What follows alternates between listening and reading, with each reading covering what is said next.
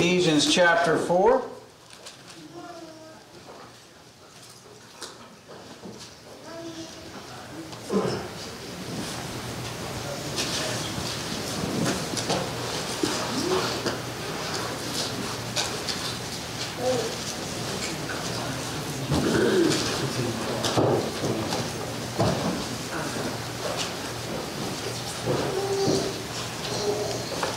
Ephesians 4, and Juan Diego, would you lead us in prayer, please? Sure. Please pray over me. Most precious and Heavenly Father, we thank you so much for another opportunity to assemble together, Lord, to study a portion of your word. Father, we pray that you give us a knowledge and understanding and help us retain so we could be light to this world, Lord. Please be with all those who are traveling this way, Lord, that they may come here safe. And we pray all this in Christ's name. Amen. Amen. All right, Ephesians chapter 4. Let's jump right in, verses 1 through 6. Who will read that for us? Ephesians 4, 1 through 6. Ron. I, therefore, the prisoner of the Lord, beseech you to walk worthy of the calling with which you were called, with all lowliness and gentleness, with long suffering, bearing with one another in love, endeavoring to keep the unity of the Spirit in the bond of peace. There is one body and one Spirit, just as you were called in one hope of your calling, one Lord, one faith, one baptism, one God and Father of all, who is above all, and through all, and in you all. Okay. Remember back in chapter 3, he talked a lot about how it was his role, his job, it was grace that was given to him to be a participant in revealing the gospel, teaching the gospel, and in part he laid out how that it would be the Jew and Gentile together, things such as that. And now he's jumping into, here's the application. Since that is the case, then here is something that I am pleading with you about. In the New King James, it says, I beseech you to walk worthy of the calling. So he, being a prisoner of the Lord, being one who is in prison because of his commitment to the Lord, his devotion to him, his service to him, he's appealing to them to take these things on board, if you will. So when you think about calling, walk worthy of the calling with which you were called, what is that calling? The gospel message. Okay, the gospel message comes to you. And any other thing you want to add to that?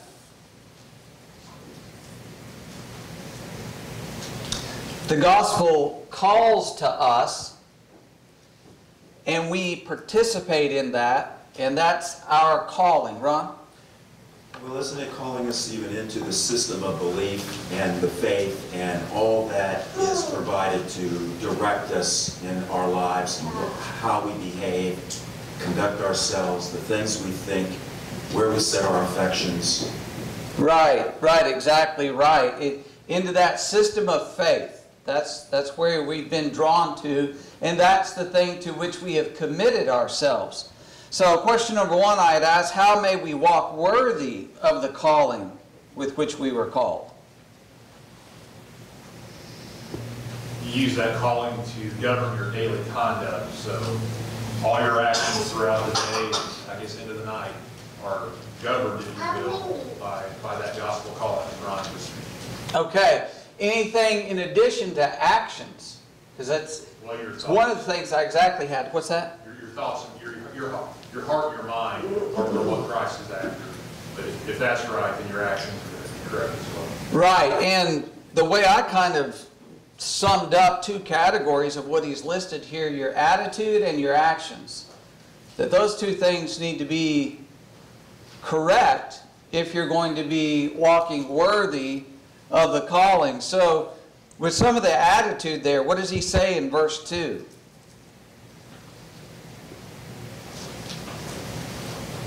What does he have? Some of the specifics. In lowliness and gentleness, long suffering, bearing one another in love. Okay, so lowliness. What is lowliness? Being humble and treating others better than yourself. Okay. Like Philippians chapter 2. Okay. The lowliness really points to humility in your life. You have the proper estimation of yourself. You're not proud, you're not arrogant, things like that. What about the gentleness? And you may actually have a different word translated in your version. Meekness. Yeah, meekness. And what is meekness? It is not self-assuredness. Okay. I have a power, and I'll just do whatever I want. Meekness is the power under control. You may have the power to exercise. And meekness, lowliness, has to do a lot with our fellow man. Meekness primarily is our relationship to God, that we bring ourselves under His control, and of course that affects our actions toward others. What about the long suffering? What's another word for that?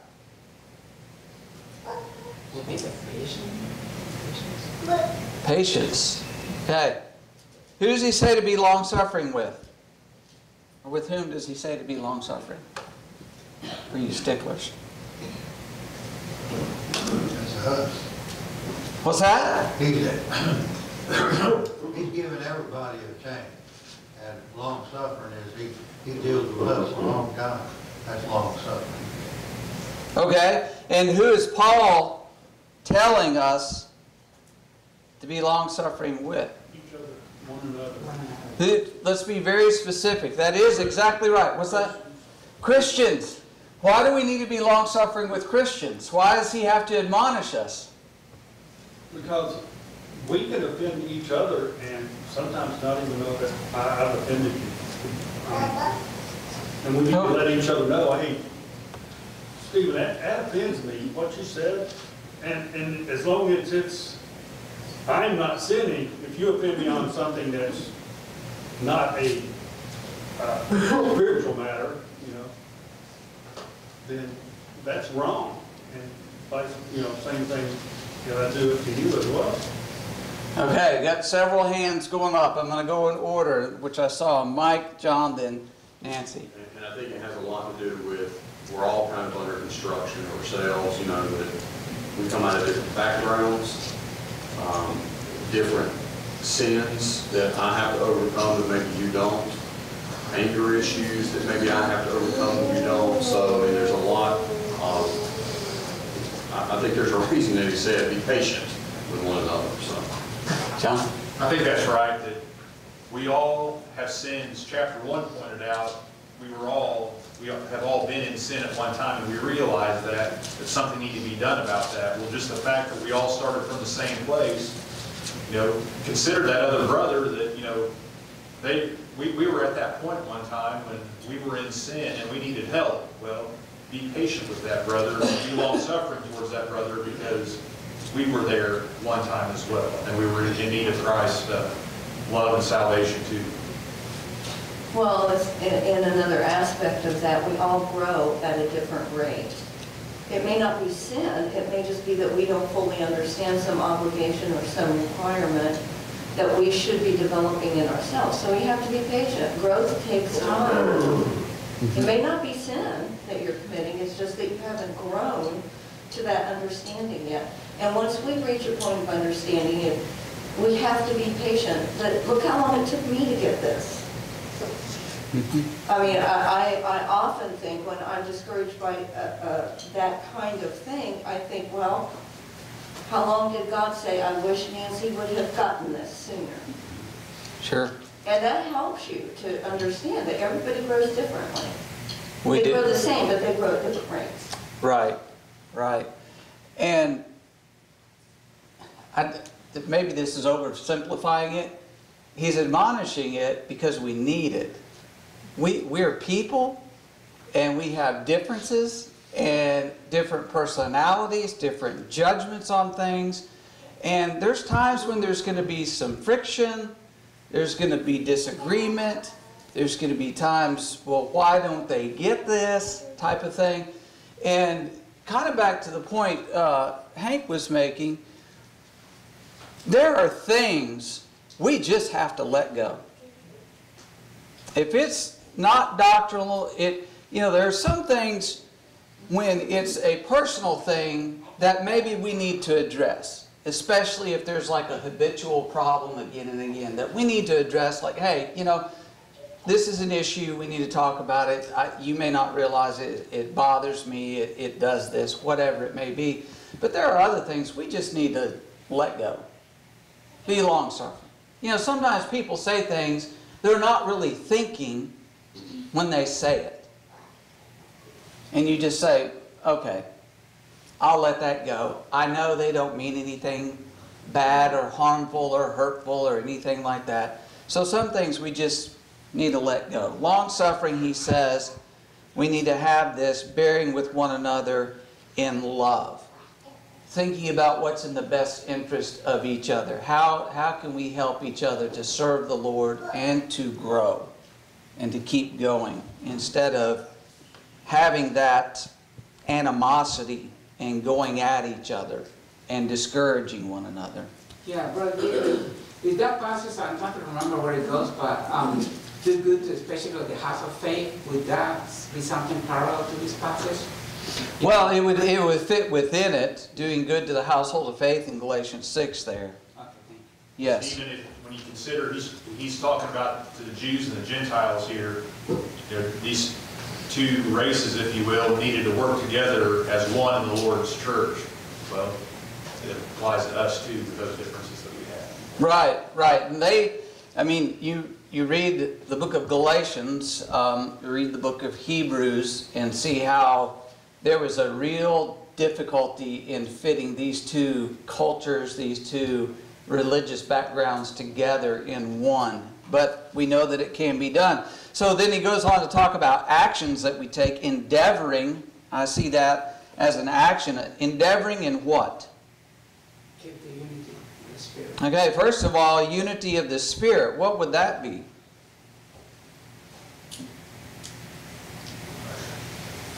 He defines it in 4 through 6. Okay, well, you summarize it for us. There's a series of ones. And so if there's a bunch of ones, then is Christ divided? That type of... Okay, and when he references the Spirit, what's he pointing toward? Unity of the Spirit. He's not talking about attitude here. He's talking about something else. Would you be referencing the truth? Yes. That the Holy Spirit has revealed it to us in God's Word, and that's where we're going to find out how to handle these situations in that one truth. Right. He's saying you be united in truth. And then as Clint said, he reveals 7 of these things as he goes on. He gives some specifics. But he's saying be united in the truth. So endeavoring to keep the unity of the Spirit in the bond of peace. The idea of that brotherly love, that you strive to live peaceably with one another. And there are times where those things can be challenged and they can be strained. But we need to be committed to that. And as he says here, we can do this, otherwise it wouldn't be commanded. And we can get through things that are difficult for us as a group, as a congregation of God's people. Any other thoughts there, Mike? Well, as we pointed out, it says be diligent. That is something that it is a priority for this. And it also calls it a bond of peace. In other words, we're part of one. So we're bonded together. And we can't be separated. Some of the problems that they had in Corinthians, as Clint pointed out, is Christ divided. This person died for you, this person died for you, I didn't die for you. So, they obviously did not make it, they were not diligent in their quest for this, or their endeavor for this. Exactly. And thinking about that bond of peace, if peace isn't there, we won't be bound together. We'll break those bonds. And it takes work, just like any relationship, your marriage relationship, your family. It takes work to keep that family healthy, those relationships healthy. If you just let it go, you neglect it, then it's going to wear down. It's going to tear down over time. So we have to endeavor, we have to work at it. and not give the devil an opening, an opportunity to come in and destroy that unity, that peace that exists. All right, verse. Yeah, I was thinking about Jesus when he spoke about the kingdom divided by itself cannot stand. Yes. Divided by itself cannot stand. Right. Exactly. We can't stand if we are divided. So question number 2, I asked you to list the 7 ones and cite 2 scriptures that support each one. So we'll grab some of these real quick here. So, body. There is one body. What's that talking about? Where else does it affirm this? The church. Okay, it's the church, as defined in chapter 1, right? Where else does it talk about one body? Romans 12:5. Okay. One body in Christ, right? Yeah, exactly right. How about spirit? One spirit. What's that saying? Ephesians 3:5. Okay, Ephesians 3:5. And what does he mean by one spirit? So there's one body, there's one church, there's only one universal group that belongs to God. There is no other. There's only one Spirit. What does that mean? Who is the Spirit? What is his role? Reveals the word. There's only one that reveals it. Yeah, there's only one revelator of truth, and that is the Spirit, the Holy Spirit. All right, one hope. What is that one hope? Live with God. What's that? To go to heaven. Okay, yeah, to go to heaven. Resurrection from the dead to eternal life. Is that one hope? Where else does the New Testament talk about it? It's in the definition of faith in Hebrews 11:1, for the things hoped for. Yeah. All right, one Lord.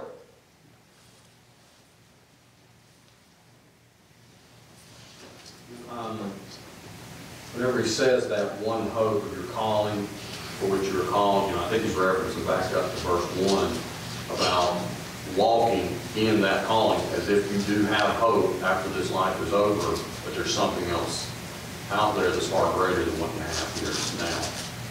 Right.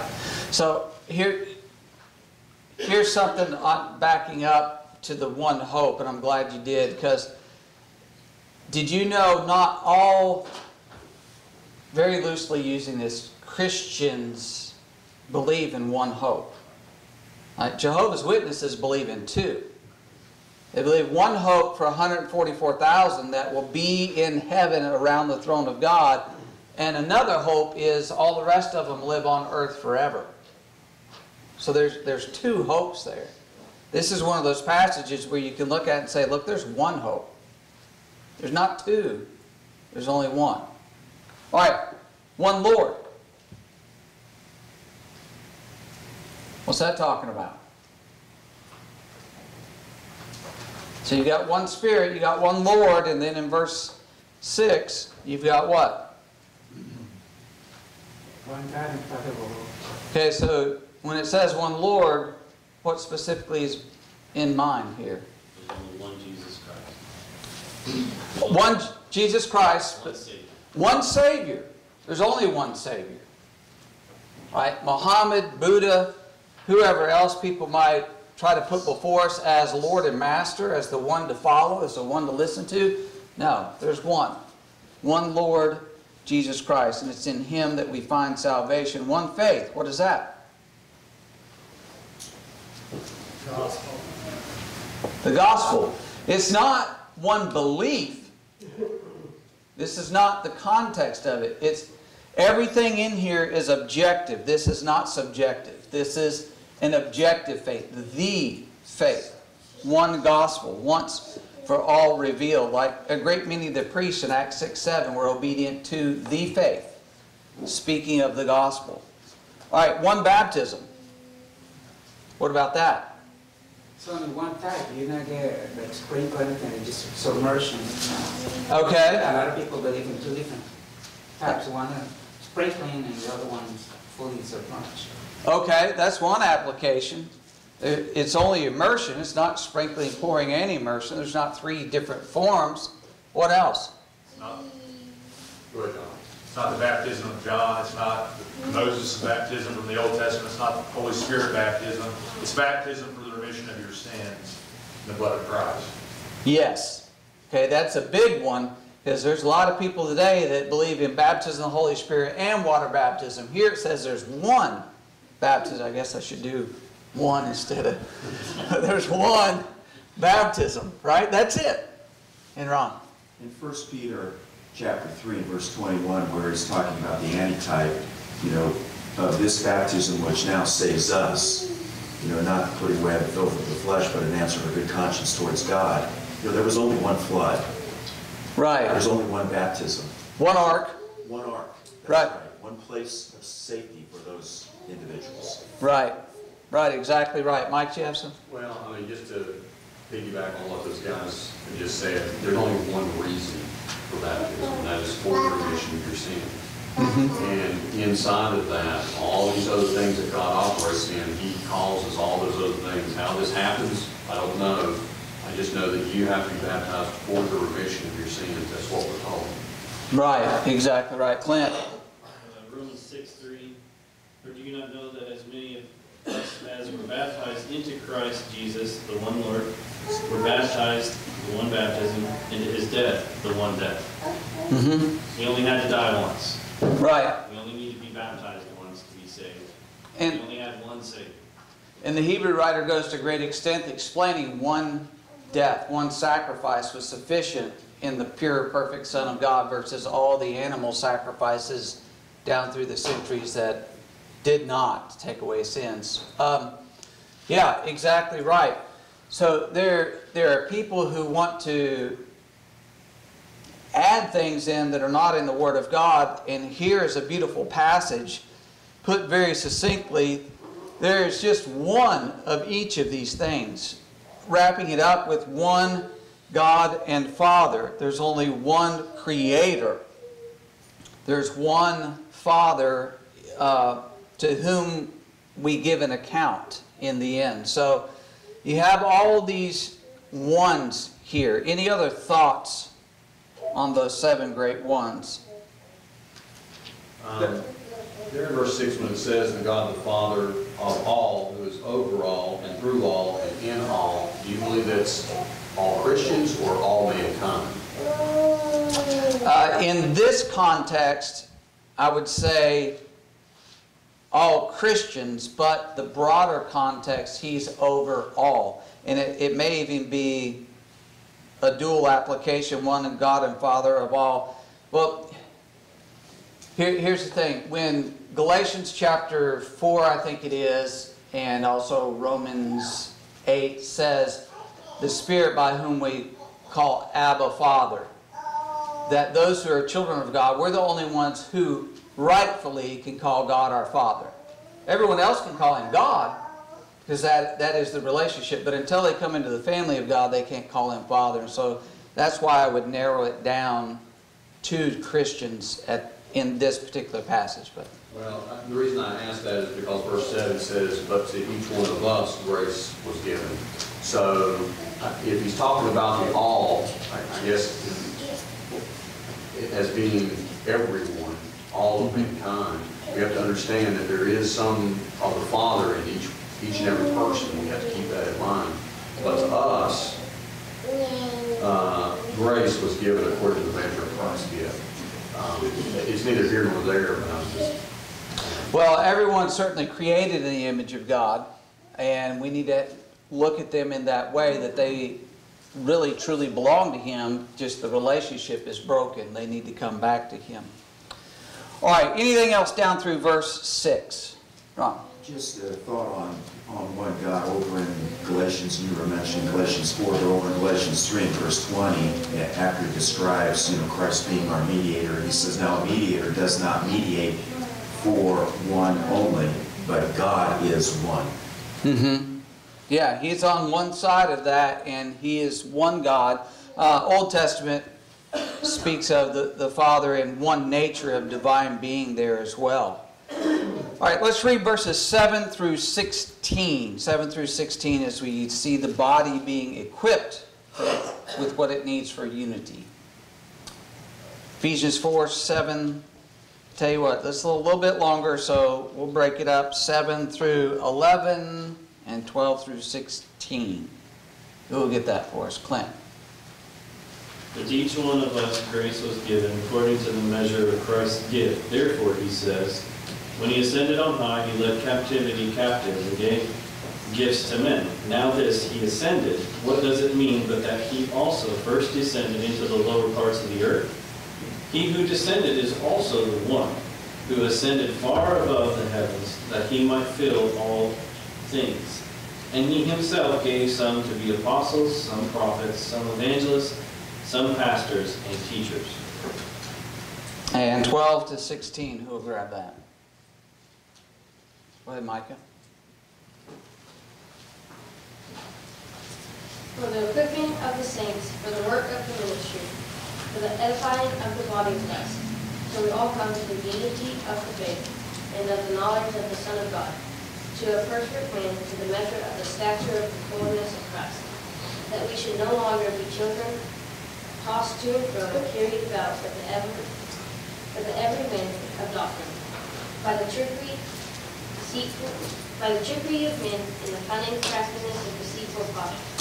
But speaking the truth in love may grow up in all things into him who is the head of Christ, from whom the whole body, joined and knit together by what every joint supplies according to the effective work, by which every part does its share, causes growth in the body for the edifying of itself in love. Okay.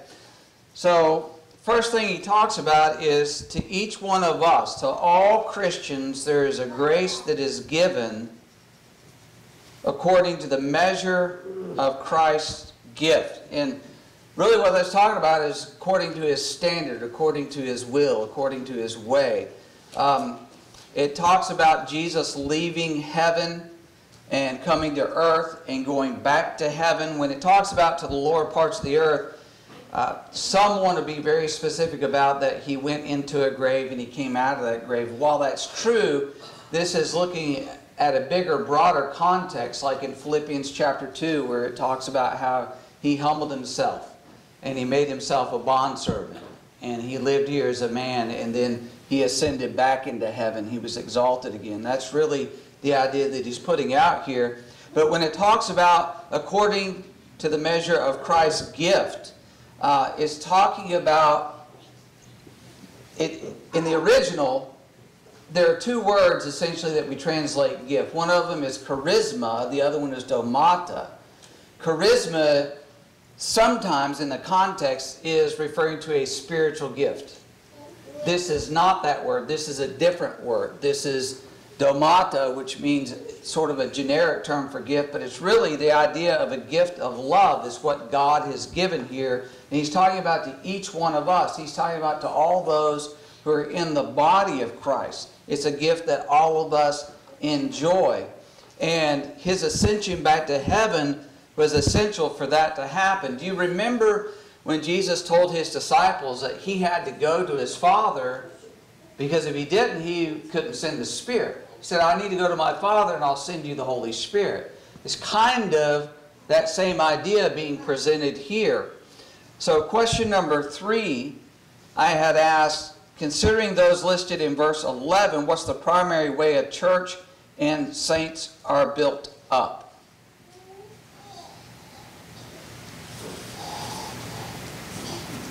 Clint. Gives a list of roles, and it's those who are leading and teaching the gospel, teaching the word. So, talking about apostles, we know that we can't have those anymore, but we have evangelists, pastors, and teachers. How, if we all received this, and we know in the first century, of course, they have an apostle writing to them, but how are the apostles and prophets a gift to us?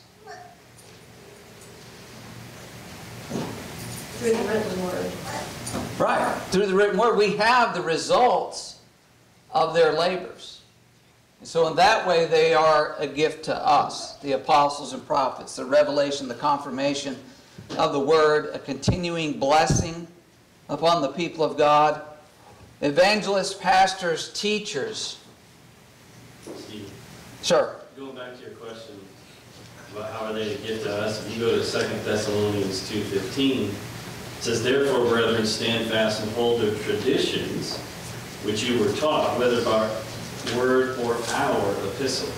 This is Paul writing to the Thessalonians here. So sometimes we stray away from that word tradition, but the apostles set forth a tradition that is a gift to us because they laid the groundwork for the gospel. It's a divinely revealed practice that we are to continue in. In that sense, that's how he's using that word traditions, because of course Jesus talked and taught against the traditions of men, the doctrines and traditions, commandments of men. So yes, exactly right. So we have that's been revealed and laid down, and that is to be our ongoing pattern to follow after. Ron. See, we've heard many lessons about Christ being the great physician, and that physician has written a prescription, if you will. The apostles are administrators. They're administering to us through the Word the things that give us life. So they administered the Word. Right. Formula hasn't changed in 2,000 years. No. Right? Same exact medicine. Paul? 1 Corinthians 12, verse 7, that the manifestation of the Spirit is given to each one for the profit of all. Okay, over in 1 Corinthians 12, that's talking about the spiritual gifts that they had. Here's different with the different individuals or functions within the body of Christ that God has given. And he's talking about these as a class of people, not as individual people. So he gave the apostles and prophets, it benefits the entire body. Then he goes on to talk about evangelists. Evangelists working among the people of Christ, doing the teaching of the Word of God, calling on men to submit to Him and do His wills. Pastors.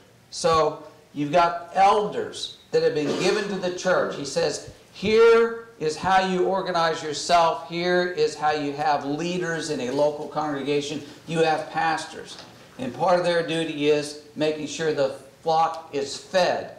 Part of their duty is making sure that those who stray away are to be disciplined in one way or another, taught to come back, or if they refuse or won't come back, they need to be disciplined. They need to be withdrawn from. So they've got that duty and responsibility. Teachers, of course, teaching. Various teachers in the body of Christ. The older women teaching the younger women would be one of those that would fit in that category. So the whole thing that he's laying out here is that the way the body is unified and the way to growth is through the teaching, the study of the Word of God. There is no other way. So what does that tell us? Where should we put an emphasis as the people of God? Scripture, the Word. Scripture, the Word. How do we do that? Well, let me ask you this. Technically, could we meet for 10 or 15 minutes on Sunday, that's it, and fulfill what God has said for us to do? No. I'm sorry? No. I disagree with you. He says meet on the first day of the week. We need to study from His Word. We could do that in 3 minutes. 3 minutes. I could just read a passage and say, hey, everybody, don't lie this week. We've studied. We could partake of the Lord's Supper, maybe 5 minutes. We could pray, we could sing a song, we could give and be gone. We could technically just, boom, let's just run through it, check all the boxes, and out we go. Is that going to make for a healthy, unified body of Christ? That's why there's the wisdom and the general practice, and it varies from place to place. But it's why we come together for classes. That's why being here is so important. Because we're not going to grow as a people if we're not studying. And we need to study. We need to study individually, of course. But we're talking about as a body of people. We need to be on the same page. We need to be studying together. And so the importance of being at services and studying and being prepared for those studies and participating in the studies and being engaged as we study together. I think I saw a couple of hands. Clint, then Ron, then Mike. So in Acts 20, Paul's talking to the Ephesian elders. And in verse 32, this is kind of coinciding with your question here about the saints are being built up. So now, brethren, I commend you to God and to the word of his grace, which is able to build you up and give you an inheritance among all those who are sanctified. So it defines what's able to build you up. And so the teachers, the evangelists, they're telling jokes, they're sharing stories. That's not building anybody up. That's an entertainment value, right? So you already made it. I'm just trying to emphasize it again. Is the only way we're going to be built up is through the Word. And there's no other way. But also, if we're in and out, if we're just checking all the boxes, then we're not endeavoring anything. We're not eager to maintain the unity of anything because we're just there to check boxes. So then we can't get to know each other, we can't forbear each other, we can't have patience, we can't have love. So there's an obvious kind of conclusion to that, which is study together, worship together, spend time with each other. Ron? Just thinking as you were talking, Stephen, over in 2 Peter 3, 16, 17, and 18, but in 16 he talks about those that are unlearned and unstable end up falling into destruction. In verse 17 he says, you therefore, beloved, since you know this beforehand, beware lest you also fall from your own steadfastness, being led away with the error of the wicked, but grow in the grace and the knowledge of our Lord and Savior, Jesus Christ. So as we know, this teaches that once saved, always saved isn't truthful. And the way we avoid falling is in growth. And growth is not automatic. Right. Physical growth is, spiritual growth is. Right, exactly right. And even physical growth, you can grow up to a certain point, but if you neglect to nourish your body, you're going to wither and eventually die if there's not enough nourishment there. So, good point. Mike? Well, just like what Clint said, the real question is, if you just come in here and do that checklist, is it being diligent to preserve that unity? And I think that he pointed that out pretty well. Right, exactly right. So, the emphasis here, as he's talking about being unified and having a healthy body of Christ, a healthy congregation of God's people, that we are to come together, we are to study, and we are to do our part. Question 4 asks, what's required of every Christian for their attitude and actions in light of verse 13? Till we all come to the unity of the faith and of the knowledge of the Son of God, to a perfect man, to the measure of the stature of the fullness of Christ. So what's required of us? Hebrews chapter 5 and verse 12, he says, for though by the time you ought to be teachers, you have need that someone teach you again, which be the first principles of the oracles of God. He's telling us that we must be teachers. You ought to be teachers. That's an expectation that has been set before us. Right, exactly.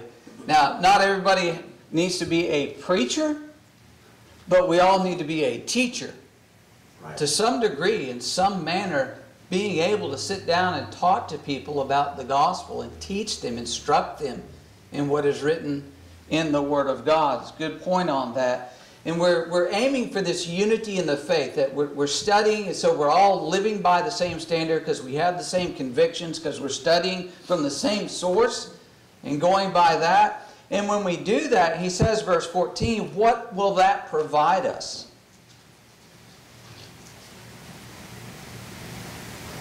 It says to not be like children, so it provides growth into maturity. And you have something, as it goes on to talk about every wave and wind of doctrine that comes along. You have something that you're grounded, you're rooted in, something that you're not going to be easily moved in. So, you know, with that, you know, I also see, you know, by the trickery of men, craftiness, deceitful scheming. So we're able to identify that scheming, that's trickery, that's craftiness, that's whatever it is. So we're able to identify the falsehood as compared to the truth. Right, exactly right. It gives us a stability in the truth, which is very comforting. It's not necessarily, as he says here, using those words, endeavoring earlier in the chapter, we have to work for this, but there is a stability, and that stability brings a great measure of comfort and peace of mind.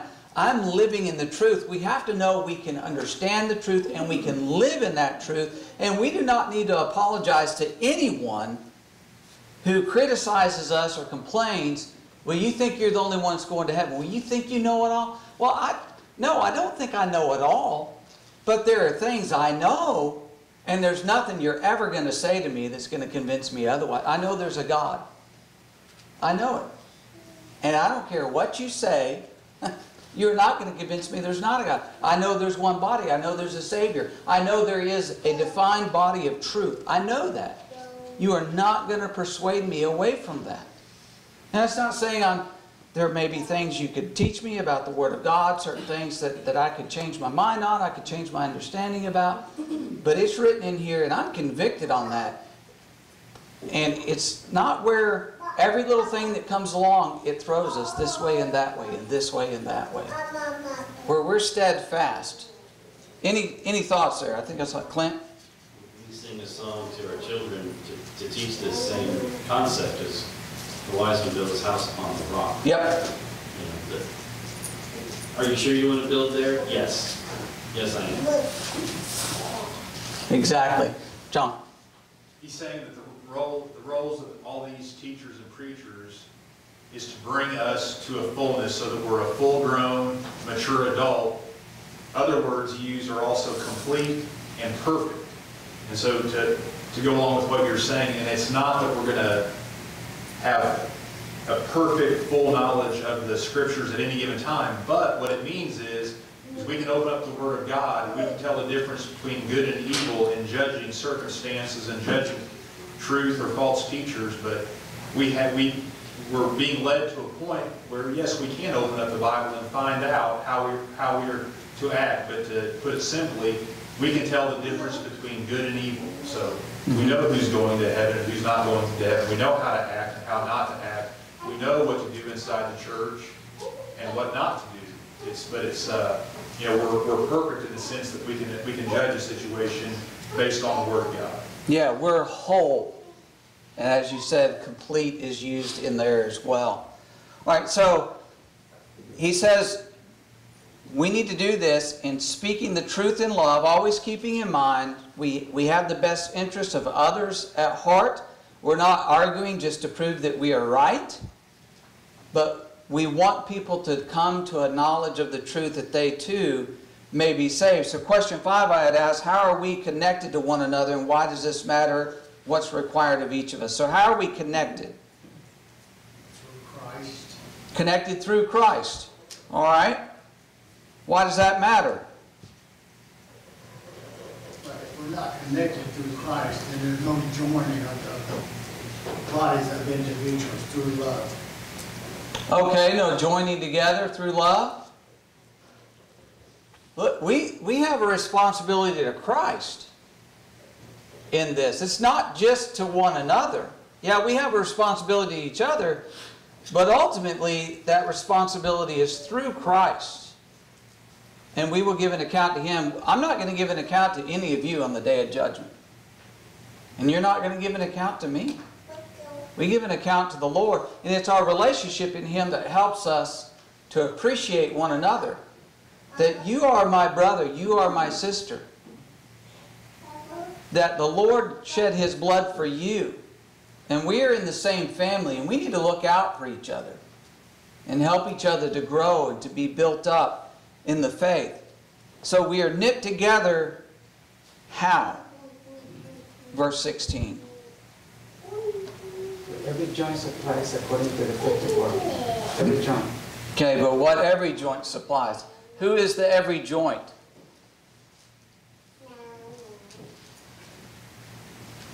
Well, if one joint doesn't work, the rest of it, the part of that body will not move. Well, you think of like in terms of, a couple separate, but they have joint custody of their children. That means both of them have something that unites them together. Joint checking accounts, things like that. Two different things, but here they become very common, and they're unified in this. In the analogy of a body that he's describing here, nutrient travels from one member to another through the joint. So if you separate that, of course, that extremity is going to die. So where we're joined together is where we gain the nutrient physically. And it is so the case that he's just describing to us through this chapter of being joined together is how we edify one another spiritually. Yes, being joined together. John? It might be better that instead of thinking about the body, the human body, think about a structure or a building. And throughout this chapter and also other passages, we know that the church is a spiritual building, so to speak, that is fit together and joined together. Well, what joins us together is the Word of God that all these folks are trying to bring us to the fullness of a man of God. So it's the truth is binding us together in that spiritual building, which is the church, and that's the thing that concretes or cements us together. Yes. Nancy? I was just going to say in Colossians 2:19, he talks about that the whole body,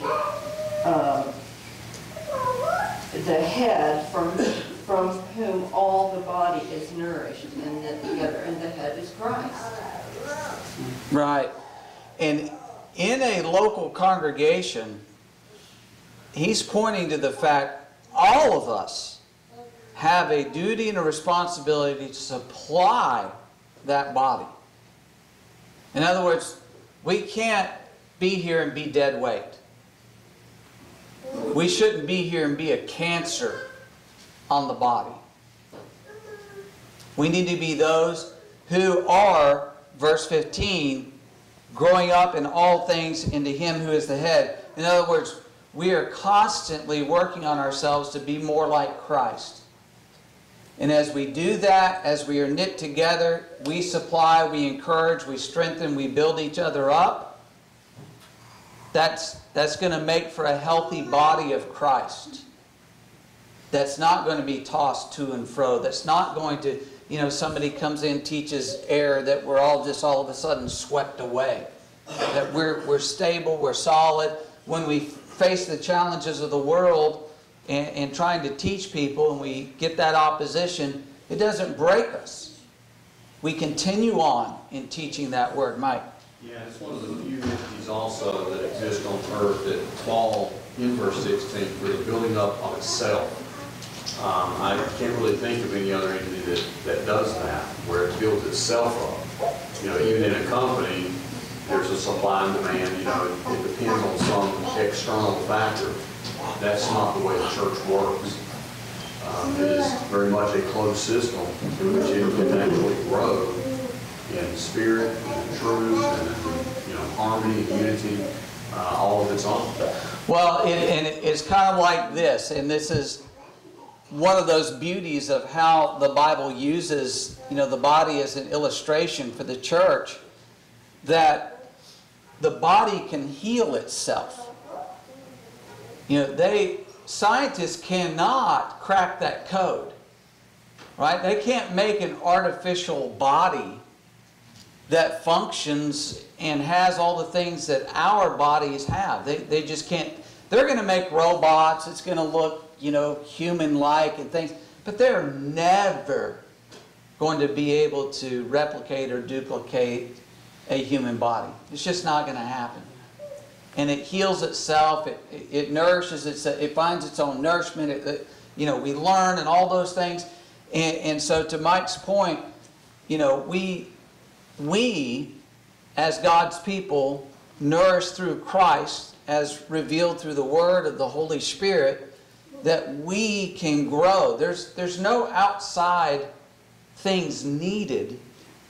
And this is the way we grow. This is the way we're healthy. We start taking in outside things, it's going to be unhealthy. JD? Yeah, what helps me is coming from the medical field is the body, for example, in 15, 16, if you read at it, who is the head? Christ is the head. In a medical speaking, you can live without your arm. You know, Jesus even spoke about that. He said, if your arm offends you, or your hand offends you, you could cut it off. But if you sever the head, that's what controls your movements, that's what you control everything. So if you think about it, what joins together, being head, being Christ, if we don't have Christ at the head, the body is almost like severe. It will be useless, it will be dead. Right, totally useless without Christ. All right, we're going to have to wrap it up there. Next week, Lord willing, we'll quickly pick up at 17, and we're going to go like lightning right into chapter 5. But good discussion today. Thank you all.